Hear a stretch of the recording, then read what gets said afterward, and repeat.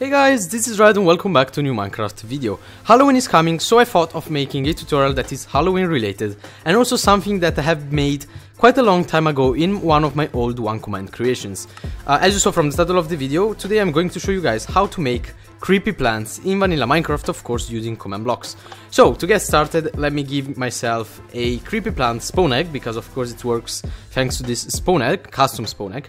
And the way it works, simple. You know it, you have to right click with this spawn egg and voila, you can create this really creepy plant. And if we go inside this plant, of course we get a blindness effect because it will be a bit more difficult to see, and also a slowness of effect that will simulate us trying to walk into these plants.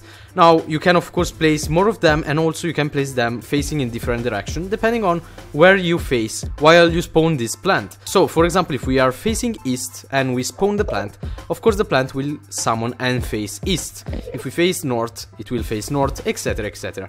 Now what am I doing? Right, as you can see, we can summon a couple more of them, and if you want to make a proper forest of these creepy plants, of course you can place more spawn eggs in the same place. And look at that, now it's kinda difficult to see when you are inside them. Look at how many of them there are. Oh, this looks so creepy. Where am I? You can't even see me.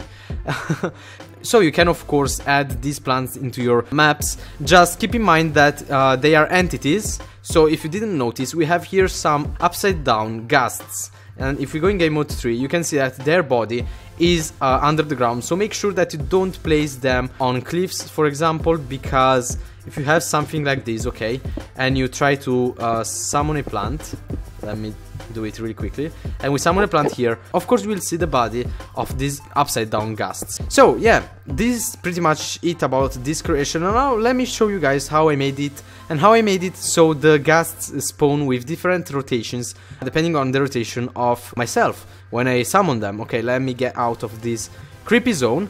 And where are the commands? Oh, they are here. Now, if you want to remove these creepy plants, just use /kill, @e, name equals gram, type equals ghast. That's it, hit enter, and voila, we killed all the ghasts. Right, so now let me guys show you how this command works. It's actually really simple. So if you want to reproduce this into your world, make sure that you have a line of command blocks that looks like mine. Make sure that the first command block here at the bottom is set on repeat, unconditional, and always active, and all the other commands are set on chain, unconditional, and always active. Then I have divided this line of command blocks in two parts, the black and the white part. So the black part is responsible for making the plants summon with the different direction depending on where you look at when you summon them. And the last two command blocks here are going to give you the blindness and slowness effect when you walk into the plants. Right, so these four command blocks here are all similar, so I'm going to show you only one. We have here an execute command, so we are executing for all the entities that have this tag named plant. Now, when I have activated this command block to give myself a creepy plant spawn egg, I give to the player a spawn egg that has a custom tag. This tag is named plant, okay?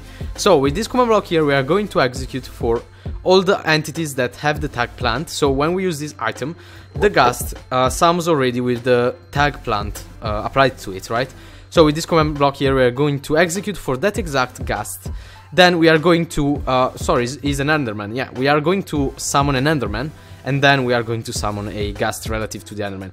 Right, so when I right click with this item, with this spawn egg, I summon a enderman that has the tag plant. Then with this command block here, we are going to execute for that enderman, and we are going to use a simple execute command that detects for the head rotation of the player. We are detecting, for example, when the rotation is between 44 and -44 degrees. And then finally we are going to summon a ghast that has, of course, a custom name, is named gram, because you know, if you name a entity gram, it will appear upside down.